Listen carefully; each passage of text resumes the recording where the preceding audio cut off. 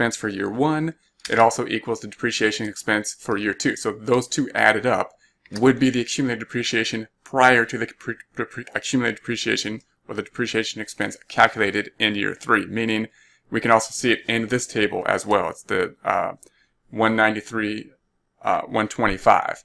So then we have that information, and we're going to then subtract that out. That gives us the book value prior to this. So the book value prior to the current period is going to equal the cost less the accumulated depreciation prior to this period. And once again, it's the same number that we calculated up here, but you just want to make sure that you have something set up where you're calculating this number out. Then we're going to multiply that times the double declining rate. And the double declining rate is still this 50%. So we're going to multiply it times 50%.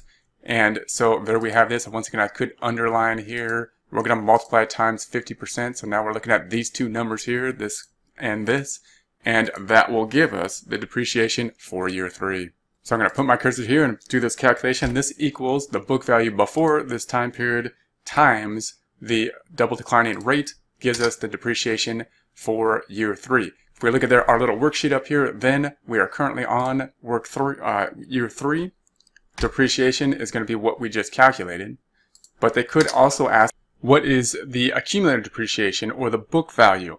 And in order to do that, we're going to take the cost. The cost will be the same. So the cost will be equal to this 257.5, like so. And that'll give us the 257.5. That does not change. The accumulated depreciation would then be calculated as the prior year's accumulated depreciation plus the current year's depreciation expense.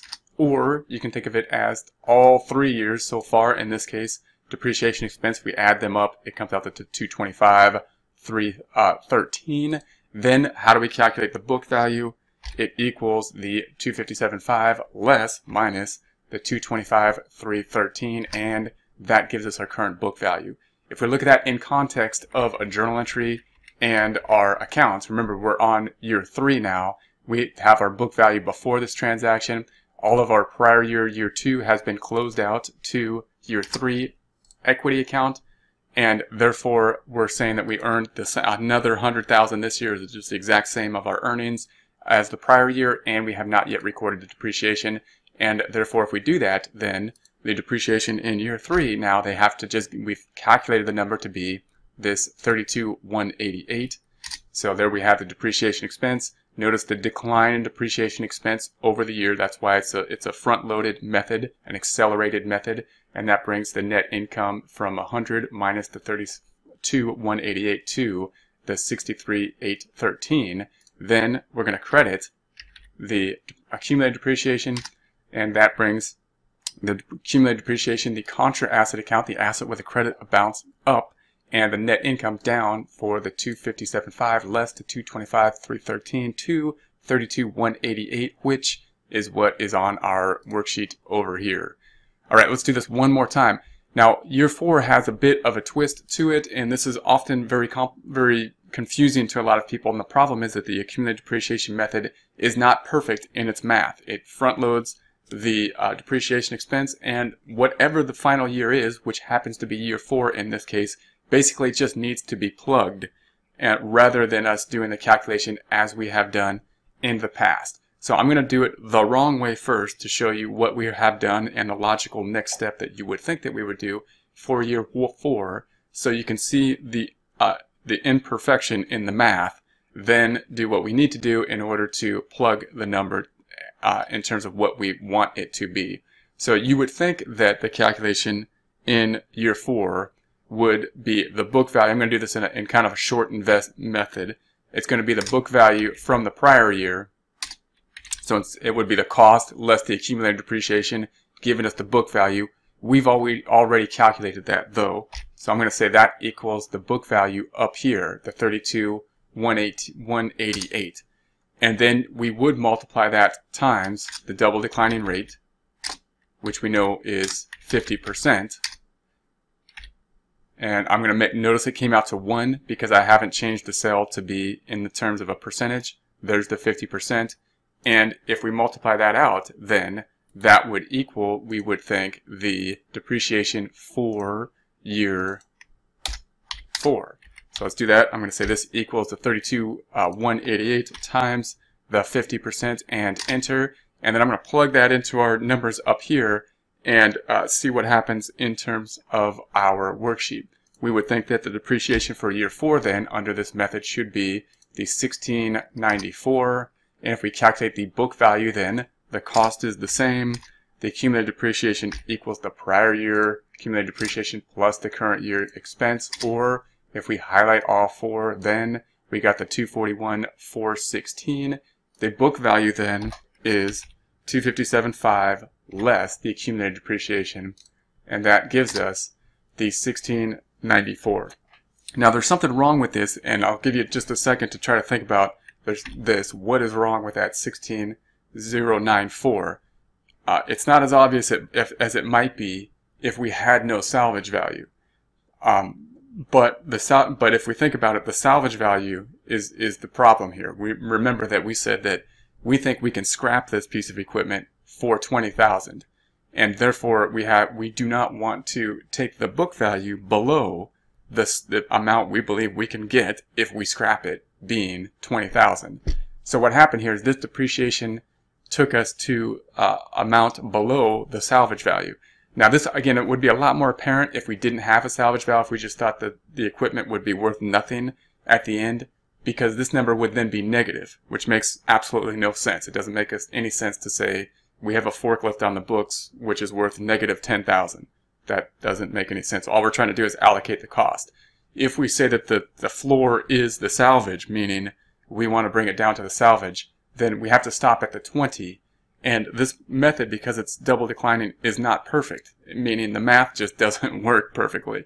And that's okay, because it's just an estimate anyways, and we don't need to be perfect, it's just an estimate. So we are going to just plug in the final year. So it does kind of what we want it to do. We just plug the final year. So then we got to think about, okay, well, I'm going to delete this, and I'm going to go back down here. I'm going to do it the way we have to do it any final year. If it's a 7-year property, it's going to be happening in basically year 7 that we'll have to do this kind of plug calculation. Here's one way we can think of it. We're going to start off with the cost again, which is 257.5, and then I'm going to say less the salvage value. And the salvage value, remember, from the problem was this 20,000. So this is where the salvage value comes into play, 20,000.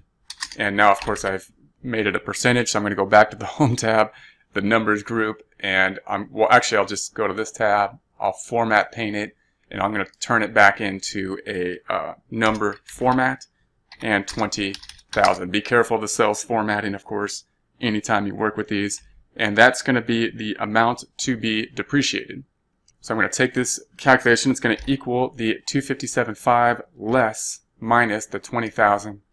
And we get the 237.5. Why are we doing this? Because basically, if I want 20,000 left, that's what we want to be left with, then over the useful life of 4 years, we will have to depreciate 237.5. Why? Because the cost, 257.5 less the 237.5 equals the 20,000. So over the useful life, this is what we want to depreciate. Now, if we subtract out the depreciation for all prior periods, as of this point, we had year 1 depreciation of 128,750 plus years 2's 63,375 plus year 3 32,188. That's the accumulated depreciation as of this time period. Once again, we also calculated it in this format here, meaning prior year's accumulated depreciation plus the current year. And that means that's what we've done so far. So I'm going to put some underlines here. We'll say this will be an underline here, and then we're going to do the underline here. And that will give us the depreciation for year 4 that we need in order to leave us with the salvage of 20,000, hopefully. And we'll double check that. So this equals the what we want to depreciate over the useful life less what we've done so far prior to year 4, and that gives us the 12. I'm going to put an underline under here, and we'll double that here. And now let's go back up and see if this does what we want it to do. What do we want it to do? Leave us with a book value equal to the salvage of 20,000. All right, so let's do that. We're going to say in year 4, the depreciation we calculated to be now the 12,188.